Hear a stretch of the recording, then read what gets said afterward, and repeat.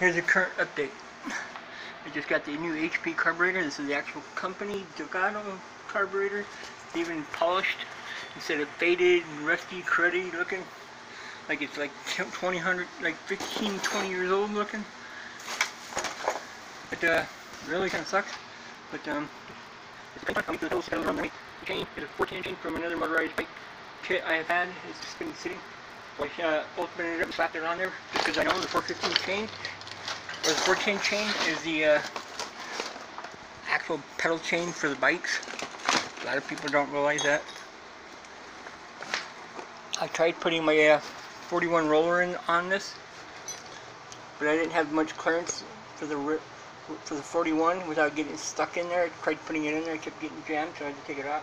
I ordered this 415 roller chain off of eBay from JWC, and it was like $20, but there was like more than enough chain for two of them. So they're a really super good chain. Never had any problems with them. I usually use a 41 roller or 41 roller MP, and then when I saw the 415 roller chain he just released, I jumped on it.